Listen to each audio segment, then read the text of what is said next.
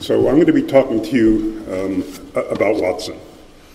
I've been doing this for about a year and a half, ever since Watson rose to fame playing Jeopardy. When we first started talking about Watson, it was talking about what is Watson. Watson, right now, is a supercomputer sitting in a room in our Yorktown Heights laboratory. But it's been a curious social phenomenon. There has been great pressure from the media and others to talk about Watson as a person. Like, who is Watson? So I've kind of acceded to that. I'm going to talk about who is Watson. And the pressure has been fairly varied. This past February, during HIMSS, HIT News named Watson one of the most innovative 10 people in healthcare in the previous year. Far be it from us to oppose the media. Even in my own family, there is this tendency towards anthropomorphic ideas about Watson. About a year and a half ago, I gave a talk in Canada about Watson at the Canadian eHealth Conference. And the turnout was quite large. The more people showed up than could fit in the room. And so that evening I called my wife, because it was very exciting to see all that attention.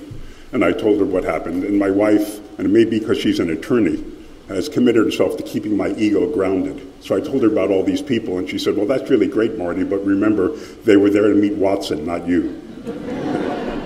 So we now start talking about who is Watson.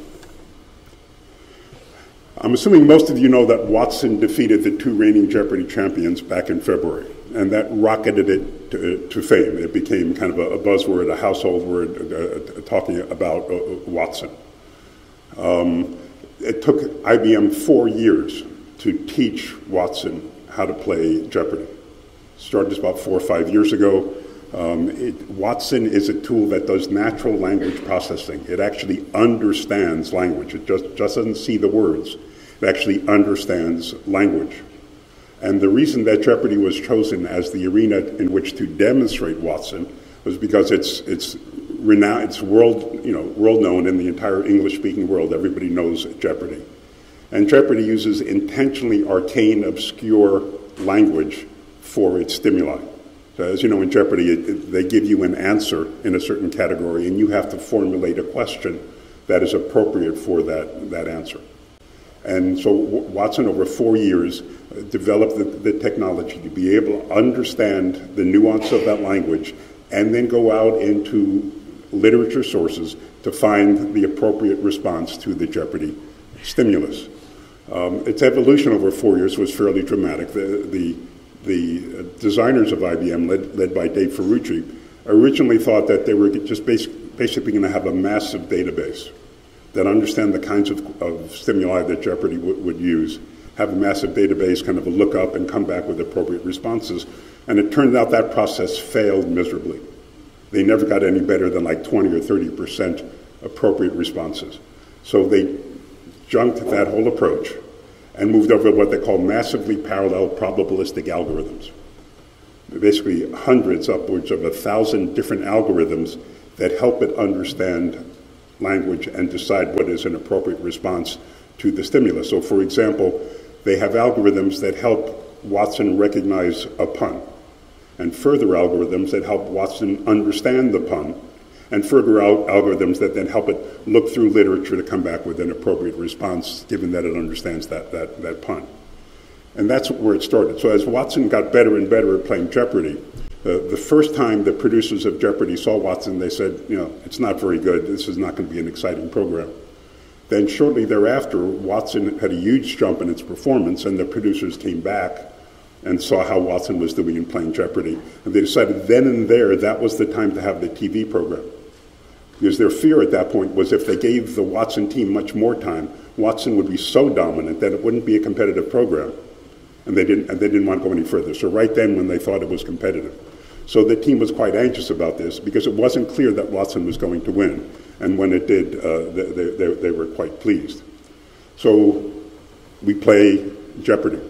You'll be pleased to know that the senior leadership of IBM quickly decided that playing Jeopardy was not a long-term business model. It's kind of a one-time thing, except for the repeated programs.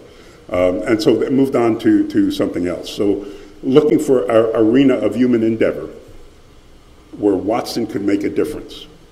And sort of our philosophy in healthcare at IBM is technology is wonderful. I am not a computer scientist, just for full disclosure. I am a technologist. I started off my career as an academic research biomedical engineer working in the areas of information theory and pattern recognition. Practiced emergency medicine for 30 years, was a healthcare executive, a healthcare policy analyst. So although I am a technologist and not a computer scientist, I look at technology from the view of what does it do to advance the transformation of healthcare. And sort of that's our position. So when IBM leadership was looking for an arena in which Watson can make a difference, be an enabler of change, they settled on healthcare. And one of the reasons is what other area in which humans engage is like Jeopardy in that it uses intentionally obscure, arcane language to minimize understanding. So healthcare became one of our first choices. So Watson itself, the physical Watson, is a supercomputer. The original one lives in Yorktown Heights in its own room. It had almost 3,000 parallel processors.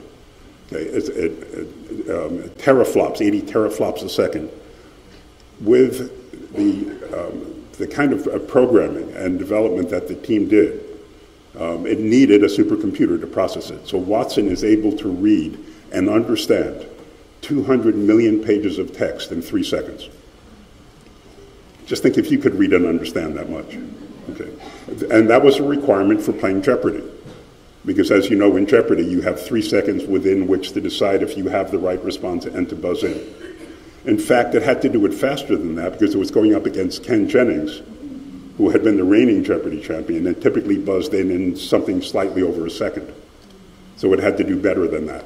And when they spoke to Ken Jennings about how he worked, is the reason he buzzed in so quickly is that he buzzed in when he first saw the answer to which he had to create the question. He buzzed in if he thought by the time 3 seconds was up, he would know the answer. He didn't wait until he knew the answer to buzz in. So when you watch his performance, he buzzed in first something like 80 to 90% of the time and was right roughly 80% of the time. So one of the reasons he was so dominant is he left the other two candidates, the other two contestants, to fight over 1/5 of the questions. He just took over the board. So Watson had to come back and do this very, very quickly.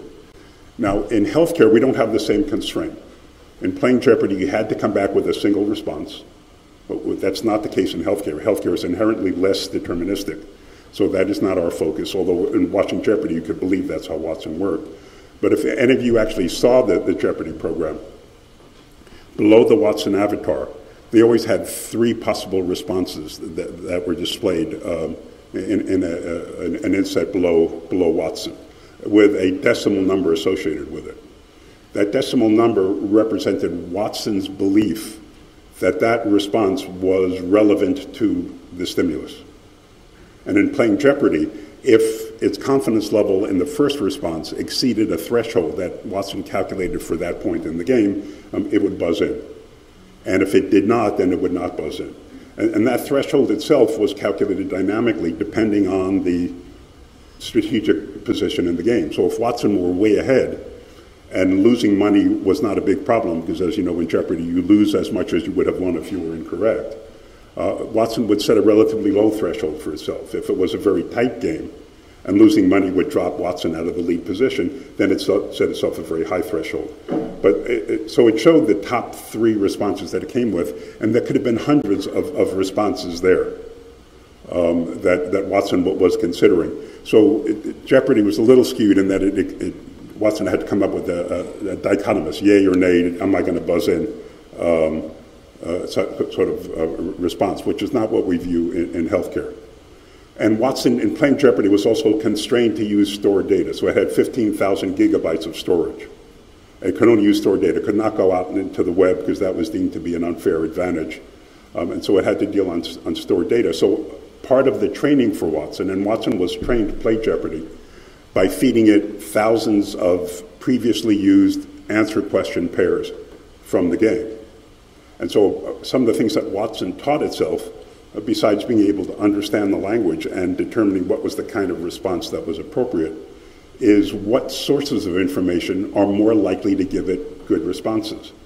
So besides coming up with confidence levels in its responses, Watson taught itself kind of a reliability index for different sources of information. And based on its understanding of what was being requested, it might go to different sources of information. So for example, Watson taught itself that if the Jeopardy stimulus was about the film industry, that the IMDb database was a good place to go to. So this was all internal. Watson taught itself. It was a self-learning system. It knew what it didn't know, and it knew where to go for information. And if it was wrong, it learned that that was unreliable information. So we can imagine, just think about how this would carry over into healthcare, the same kind of analytic processes. So the question for us now is what is Watson? I'm trying to talk to you about that, and how are we putting it to work, and what can we expect in the future? So just by way of a little introduction, let me just pull up this video.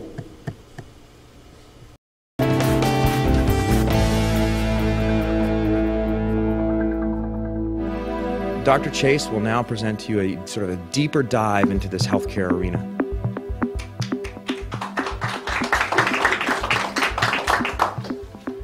Thank you. Pleasure to be here.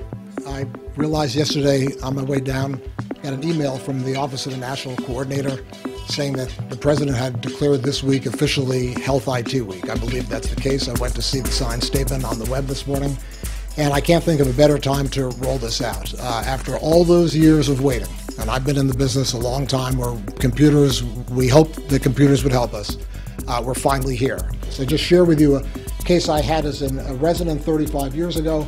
The patient had worsening muscle weakness, was bedridden, could no longer walk. She was in the hospital for several months.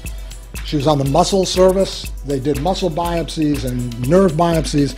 They called me as the medical resident to do a consult. I'm still not sure why they called the kid to come up and do the diagnosis. It's partly that maybe they didn't know who else to call. And I remember distinctly she had 2 abnormal lab values and this symptom of myopathy. I really didn't know what was wrong with her. She came back to see me in the weeks that followed. I eventually figured out that she had a very rare form of rickets called vitamin D resistant rickets. And we figured that out, we treated her, and she got better. And I've carried this case around in my head for 35 years, always wondering if we could have gotten there faster. It was literally an elapsed time of 3 months by the time we figured out what was wrong with her. That's a long time, and it was a tremendous burden on the hospital, the cost to her, all the biopsies, etc. So in the middle of the night, I woke up, I thought, God, what would Watson say to those 3 clues? So without telling the IBM team what I was doing, I'm a scientist, we can experiment. I gave them the 3 clues, which was myopathy, high or elevated alkaline phosphatase, or low phosphate.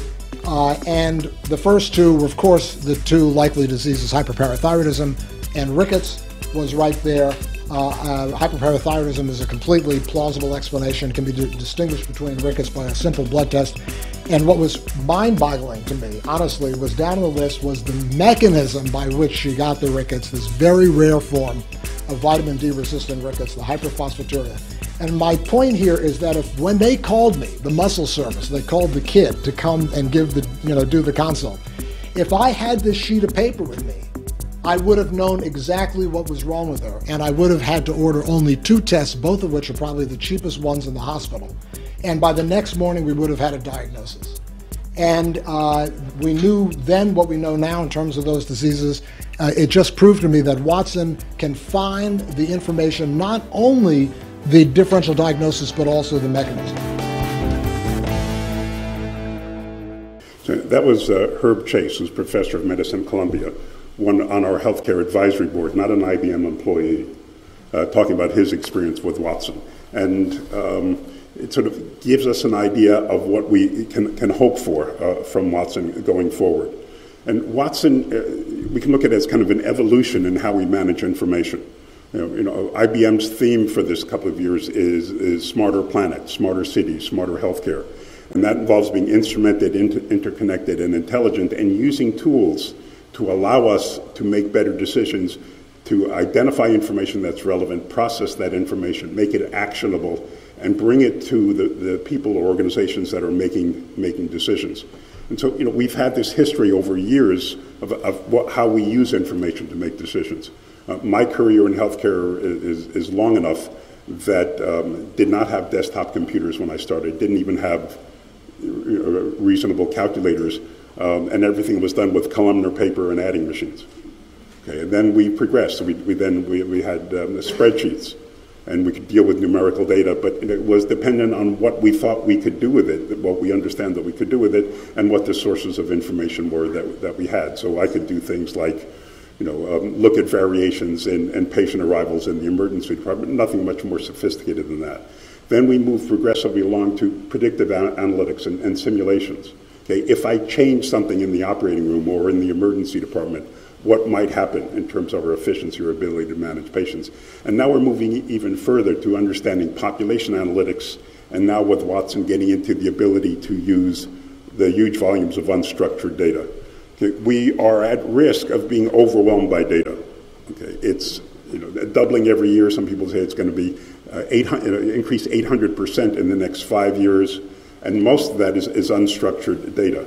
And the data is all over the place. Okay, it's in journal articles, it's in textbooks, it's in your institution's electronic health record, it's in the social media. And we know all these sources of information are important.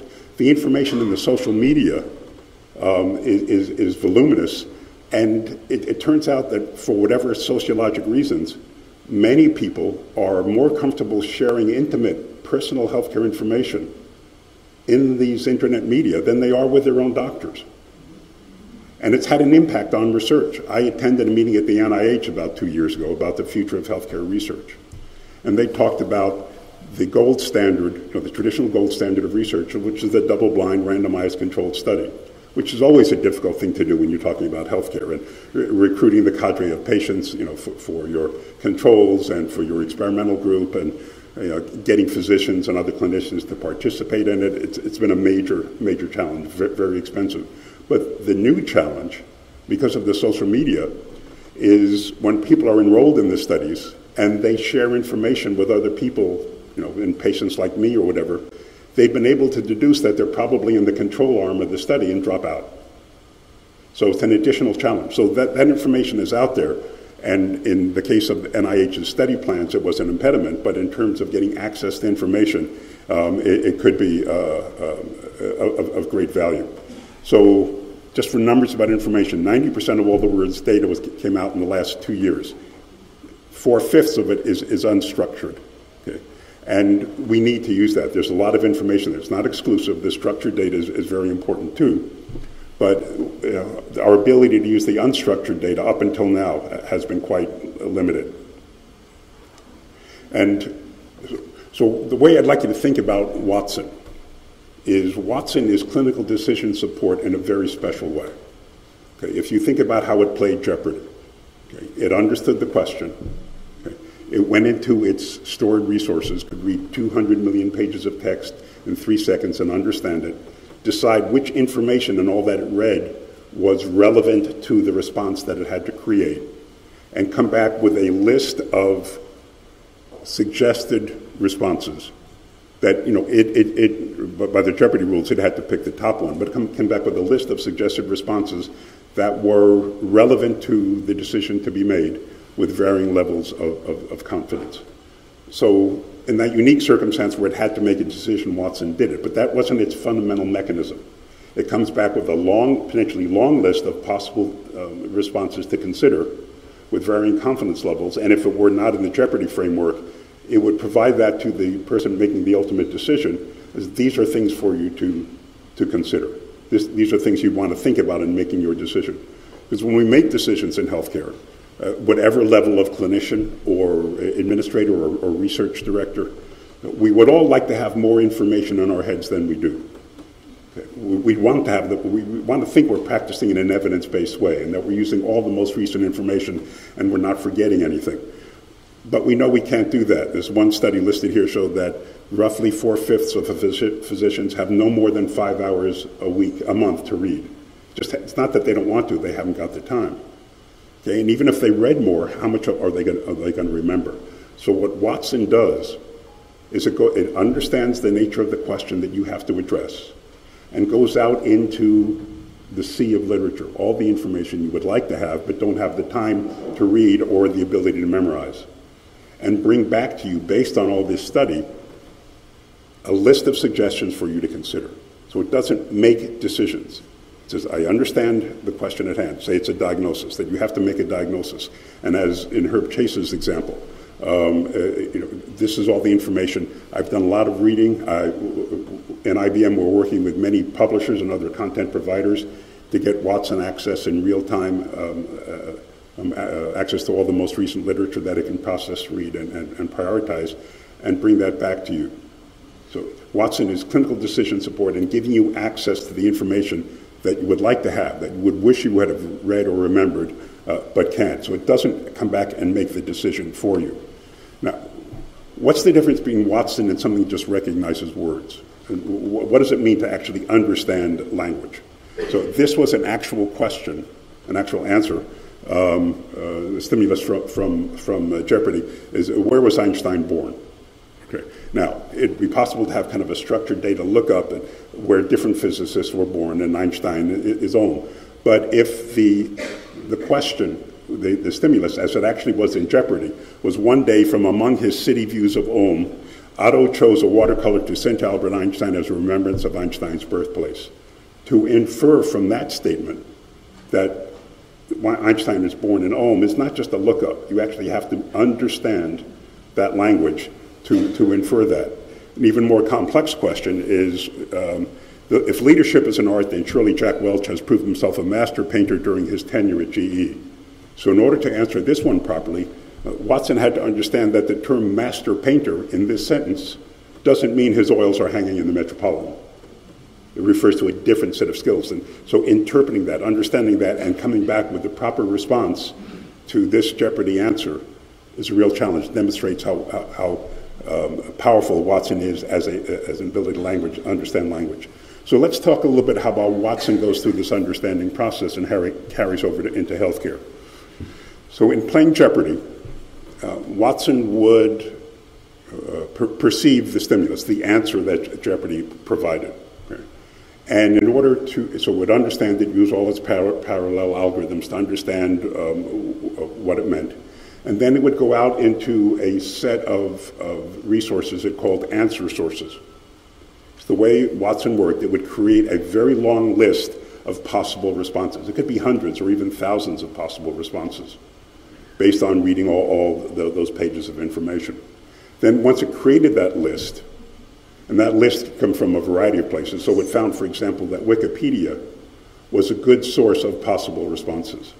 Now, despite all the criticism of Wikipedia that it's unedited and not reliable, Watson found over time that going to Wikipedia was a good place to get a lot of answers, a lot of potential responses. Then Watson would go to other sources of information that it considered evidence sources.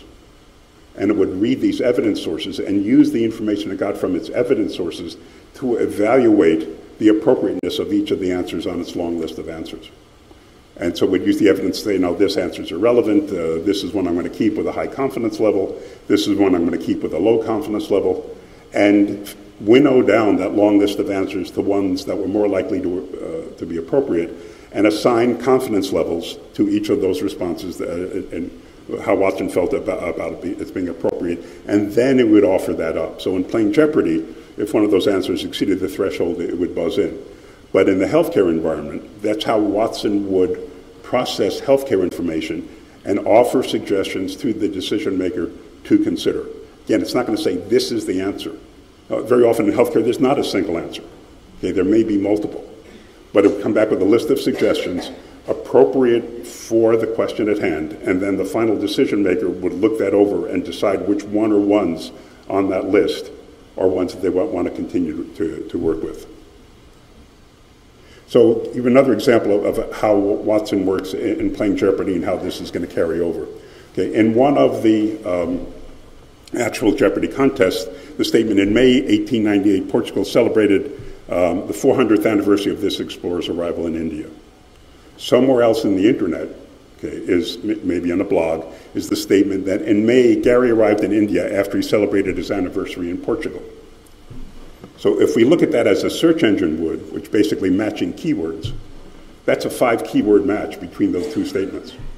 So if you were using a simple search engine and put in that statement or those keywords, high on the list of hits would be this statement about Gary.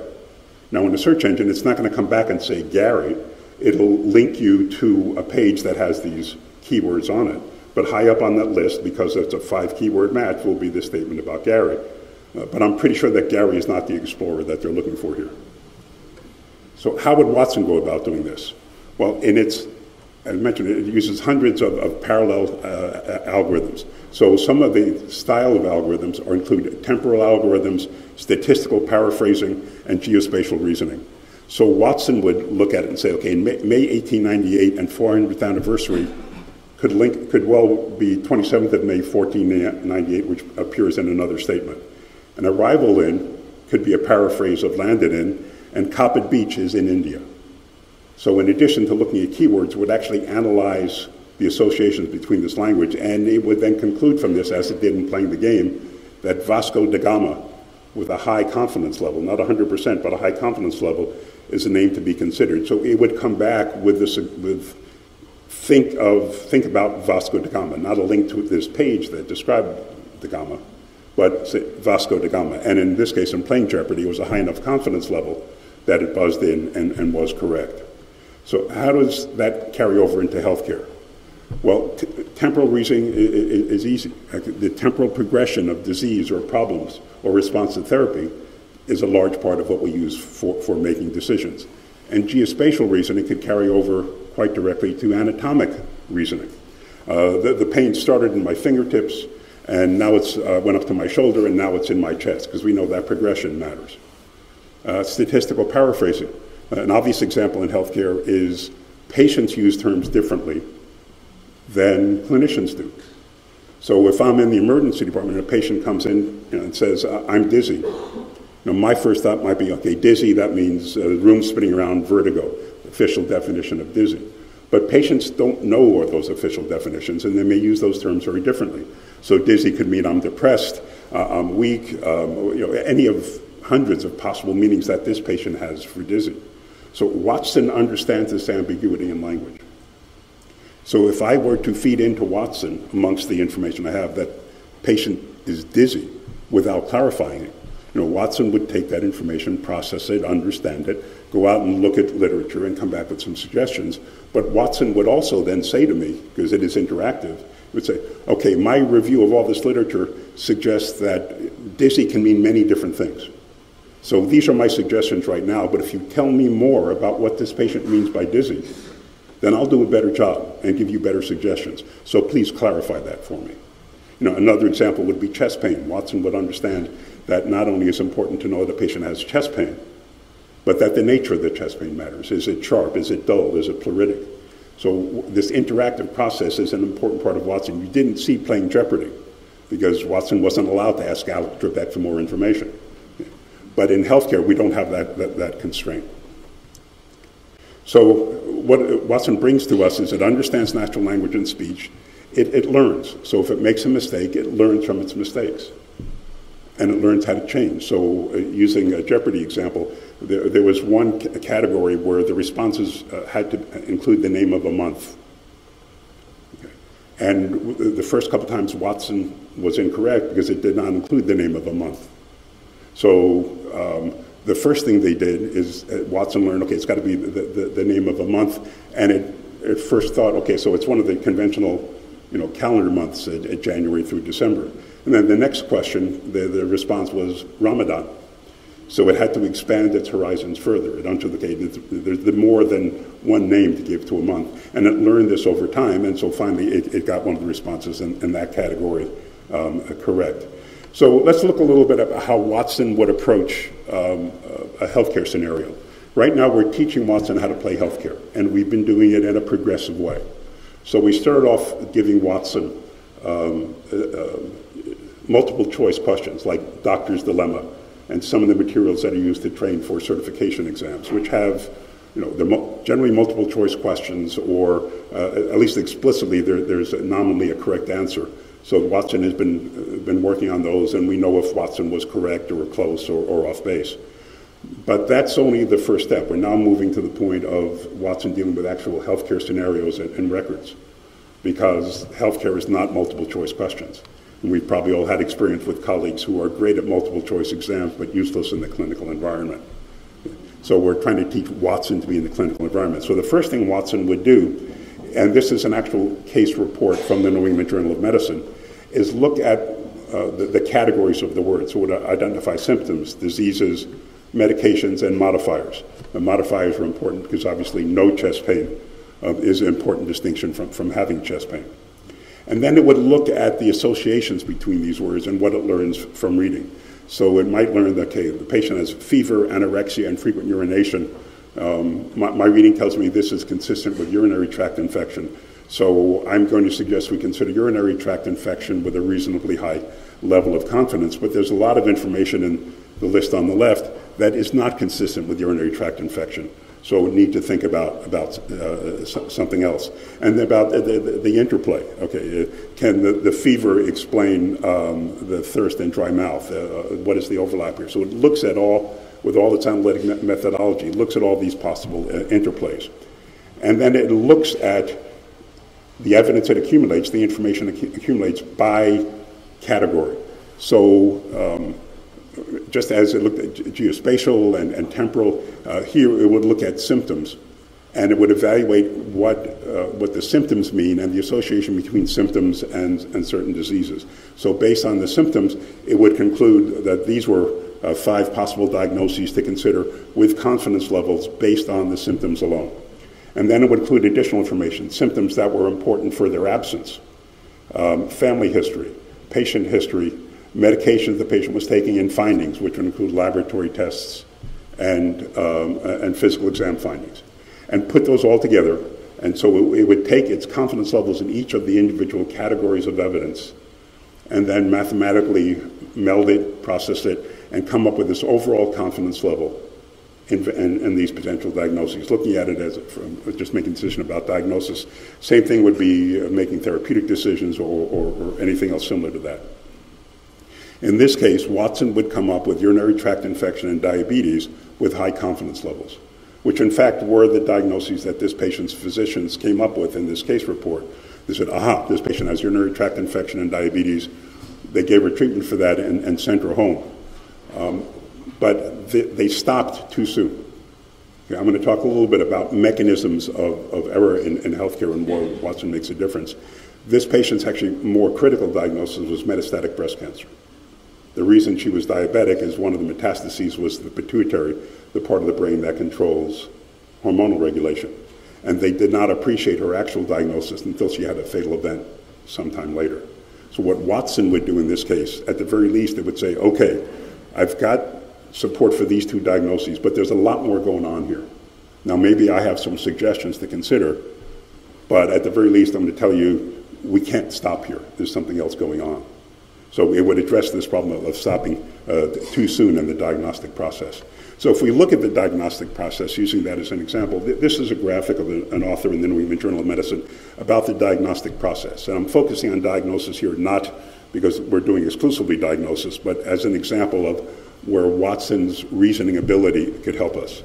Okay, typically you get the patient's story, you collect a certain amount of information, either from the patient or from other sources, and then what this author called a problem representation. You start to form in your mind a vision of what's going on with this patient, and then you start to generate hypotheses. These 3 diagnoses, and it's not going to be that diagnosis. You have your list, you start your differential diagnosis, and then you look for more information to kind of help fill this out. And eventually you come up with the diagnosis. And it's influenced by the circumstances. Is the emergency department or the primary care office? What knowledge do you have? What experience do you have? What you know about the patient? But in each of these steps, there's the potential for error.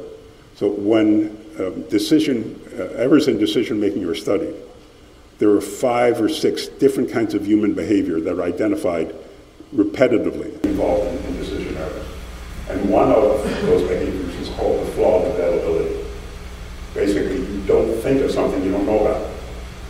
So if it's available to you, you go forward. If it's not there or you have forgotten about it, then you're unlikely to bring it into your differential. And then that's compounded by a second recognized human behavior. And it's not just clinicians, it's all decision makers, something called self-reinforcing perception bias. You have in mind what you've been thinking about, and you are now wedded to it. And you selectively go out and look for information that supports your original hypotheses and actively suppress information that's contrary. That would tell you maybe you made a mistake. Again, this applies to all human decision making. Probably explains why most politicians get reelected. So where does Watson fit in? Well, I've explained to you how Watson works. It comes back with a list of suggestions that is completely processed. And so if you are using Watson to make a decision, Watson brings that information to you as a list of suggestions to consider. So it fills in for things you might not have thought about, the flaw of availability, but it also is not biased. It looks at all the information objectively and processes it completely. It makes no premature decisions. So it looks at all the information, comes up with this list of answers, evaluates each of the answers, asks you for more information if it needs it. So it doesn't let you focus on your initial set of hypotheses because it keeps all the relevant suggestions in front of you. So it's two examples of how Watson can help improve healthcare decision making. Now, another role that Watson has is fills in some of the gaps in functionality that we have with electronic health records. Okay. When electronic health records first started to be implemented, maybe 30 years ago, we had this vision that it was the panacea. It was going to solve all our information problems in healthcare. Nothing would be forgotten, nothing would be lost, it would all be immediately accessible to us. It hasn't turned out that way for a variety of reasons. Some of the clumsiness of the interfaces, the inability to process the information in a useful, practical way, a whole variety of things. So these are extracts from an article, from articles by Gordon Schiff and David Bates from Harvard, who are kind of health information theorists, who work with electronic health records, identifying what's good about them, what are the limitations. So, as we mentioned earlier, we're sort of being overwhelmed by information, and that can be in the electronic health record too. So, as an example, when I was in practicing emergency medicine, imagine Saturday night, Sunday morning, 2 o'clock in the morning, get a patient from a nursing home, an 85-year-old person who's unable to communicate for whatever reason. And you get a half page of typewriter paper with a handwritten note, patient sick. All the information you get, and you call the nursing home, and they say, well, the nurse who sent that one just went off shift, and I don't know anything about the patient. So you're stuck, and you go to the old chart. So invariably, it's one of two things. Either there is no old chart because the patient's never been in your hospital before, or there is an old chart, and the patient's been cared for in your institution for 45 years, and the chart is 37 inches of paper. Okay. So you know all the information is in there, but there's no way you can assimilate it, find all the important things, the relevant things to the decision you have to make in the time frame in which you have to make a decision. Well, that same thing carries over to electronic records. If you have an extensive electronic record, and a lot of it is unstructured, is how do you look at the priorities? If I'm dealing with this 85-year-old person, I don't want to read about the wrist fracture that occurred when the patient was 11. But electronic health records can't prioritize. Watson can do that. If Watson has permission to look at the patient's electronic health record and with the information that's given, understands the nature of the question to be addressed, Watson can bring out the prioritized information from the record and say, these are the things you ought to think about. So it can help prioritize the information that we do have. Okay. Electronic health records don't suggest diagnoses. They don't tell you what information is missing that ought to be in the record that isn't. Watson will do both of those. Okay. And most electronic health records do not support collaboration amongst different levels, different kinds of practitioners. The pulmonologist, the cardiologist, the neurologist, all dealing with the same chart, but with an inability to share and prioritize information. Watson can help with that. And when you're using electronic health record, if you're thinking about diagnoses, they don't help you get the information that you might need to support your deliberations. When Watson makes suggestions to you about diagnoses, it also provides you a link through that suggestion to the evidence that Watson used to create that suggestion. So if it comes back with a suggestion, gee, I did not know Sjogren's syndrome could account for this, you link back through Sjogren's syndrome, and Watson will take you to the literature that supported its suggestion. So it gives you more access to information. So I'm making the point that Watson, in its essence, gives you access to information that you want to have to help you make better decisions. It's not a decision maker for you. It gives you access to information. So we have spent the last year and a half meeting with many healthcare organizations of all categories, patient groups, provider groups, payer groups, pharmaceutical industry, publishers, about where Watson can help.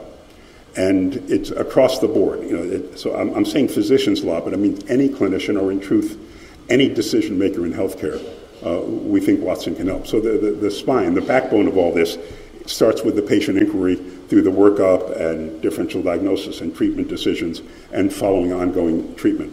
But it then explodes into other related kinds of phenomena, like when do you need to see a specialist? Okay, there's a study that came out from the government just a month or so ago that primary care providers are now twice as likely to refer a patient to a specialist as they were 10 years ago. And some of the major reasons for that is they're just so busy churning through patients that they haven't got time to apply the knowledge that they do have to manage the patient. It's easier for them to refer it. And in part, if Watson can help them make better decisions, may be able to cut down on these avoidable, unnecessary referrals. Because one of the future goals of healthcare is to emphasize primary care. Okay? Because we know from many studies that when primary care is robust and patients have a primary care team in which they have confidence, then quality goes up and costs go down. So anything we can do to empower primary care providers is a goal. And so helping with that kind of decision making. And on the far left, we have consumer portal. Another one of the goals for the future of healthcare is the empowered, knowledgeable patient. Okay. We have lots of challenges in healthcare. Patients don't follow their care plans. They don't take their medication. They don't do their follow-up visits, all sorts of challenges. So it's recognized that if we can help patients become more knowledgeable, understand what has to be done to keep them healthy or to improve their care, they will be more active participants, more likely to follow their care plan, and able to be active participants in the decision-making process. So imagine an integrated network, okay, with, that has total care responsibility for the patient. And they offer to the patient this consumer portal, an Ask Watson kind of service, where the patient can enter a question in the patient's own language. It doesn't have to be keywords. The patient can describe it however they would normally describe it, and Watson will understand it. And if in this integrated network Watson has access to the patient's electronic health record, Watson will read the electronic health record, learn more about the patient, and come back with prioritized, personalized suggestions for this patient. So understanding about the patient. And in this integrated network, that information would be shared with the patient's primary care team, say a care coordinator. So not only does the patient have access to evidence-based, personalized information, unlike a random search of the web, but somebody to talk to about it, somebody to actively participate with in making decisions. So in terms of the goal of, since we're all in the future going to have to make more decisions with our teams, we're getting away from the paternalistic of, you do this because I told you, is a potential role for Watson also. So talk about some of the things we're actively doing in healthcare right now. We last month announced a partnership with Memorial Sloan Kettering to help create tools to improve decision-making in oncology. Why oncology? Well, we're starting off with specialties because Watson still has to prove its credibility in the real world, and so oncology is already kind of a filtered set of patients, because by the time patients get referred to an oncologist, it's already a reduced set, and it's not all the world's healthcare information. It's just oncology, and we have the ability to partner with organizations that are world-renowned for their own research and level of care, such as Memorial Sloan Kettering, and it also to give us access to 1.5 million patient records to help teach Watson about how to evaluate patients. And cancer is one of the major chronic diseases that is great morbidity, mortality, and great cost. And the cost of managing cancer is actually accelerating faster than the overall increase in healthcare. So there are lots of reasons why this was a good choice. So right now we're in the process of teaching Watson oncology. And in the process we think we may learn things and be able to change things around. Like traditionally, and if there are any oncologists in here, if I'm incorrect, please correct me. Traditionally, oncologists view their preferences for therapeutic interventions based on the median survival that is associated in population studies with that particular therapeutic intervention.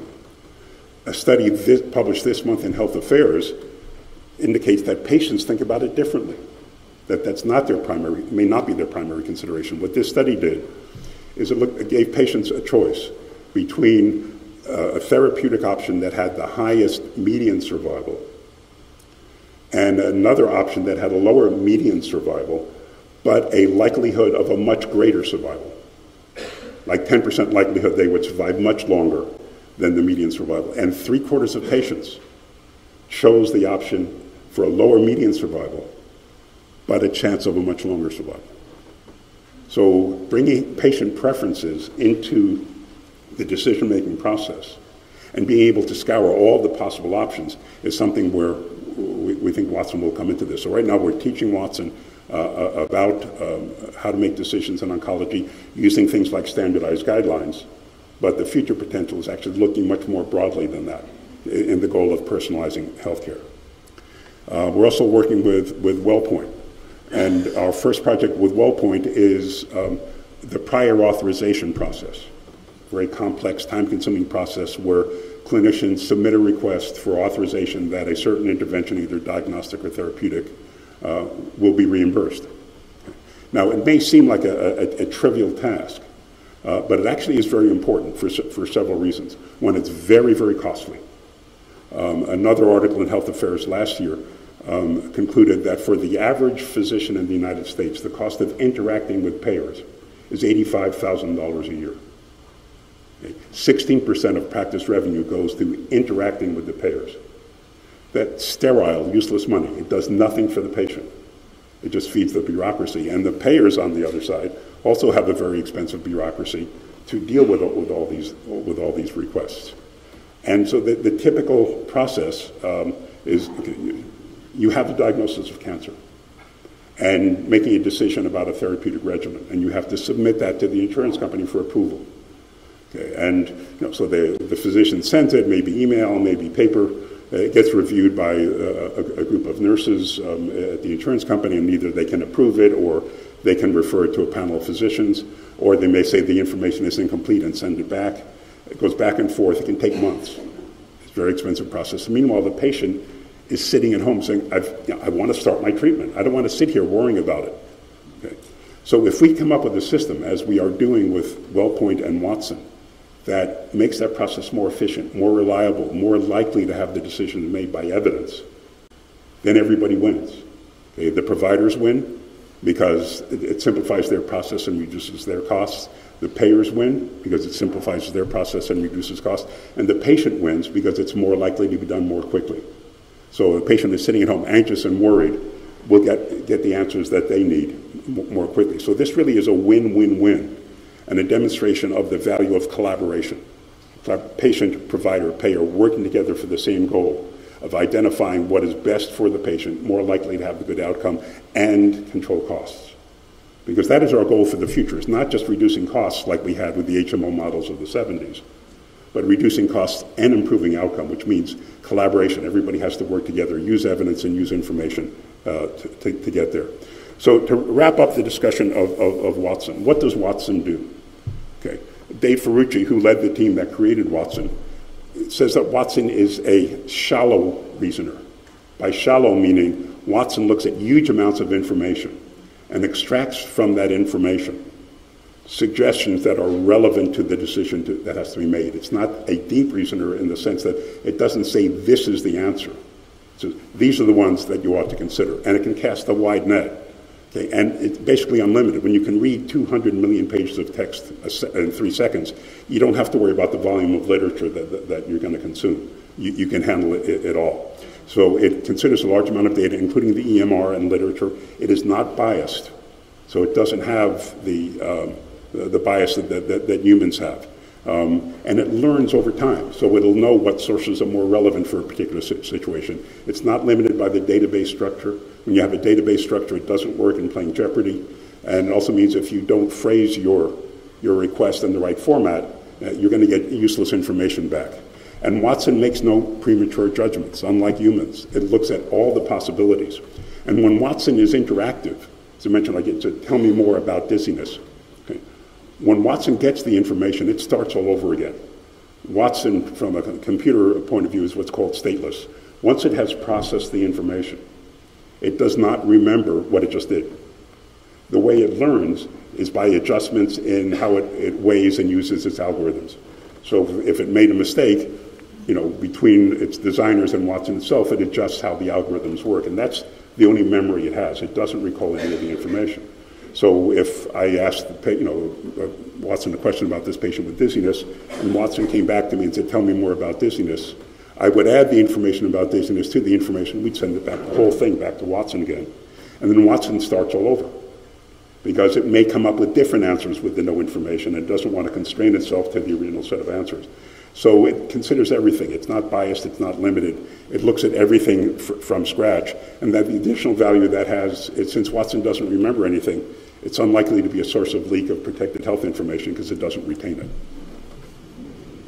Okay. So it hits a sweet spot for us. We know humans are very good at taking a limited list of possibilities and deciding which one or ones amongst that list are relevant or the ones we want to pursue. Far less able to process huge amounts of information to get back to that small list. So Watson fills in that gap for us and helps us with our reasoning. We can't handle the huge volumes of information. Watson tells you what's missing. I need more information. And it may be, tell me more about this patient's symptom, or it may say, here are some suggestions. The literature tells me that this test, XYZ test, is something you want to think about because it will give me the most information to distinguish amongst these suggestions. And if you give me the result of that test, I can do a better job on my suggestions for you. And it's interactive, goes back and forth, interactive between the decision maker and Watson to help both zero in on a desired evidence-based decision. So in terms of the goals of the future of healthcare, we think Watson is an enabler. Watson is not a solution in that sense. Watson is not going to induce the transformation of healthcare. People are the transformative agents. If organizations and people are committed to the future vision of healthcare, which is evidence-based decision-making, outcomes-based rewards, patient-centeredness, and collaboration, then Watson, with its ability to process information and support decision-making, is an enabler of that transformation. But it counts on the organizations having made that commitment. It won't induce it. If you're there, then Watson can help you. And we're looking at other areas too. Wherever large amounts of text-like information are relevant, government making decisions, financial services, as well as healthcare, are all areas that we're developing for Watson. So I hope I've been able to get you to understand what Watson does, how it fits into healthcare, and why we're so optimistic about its future. Thank you.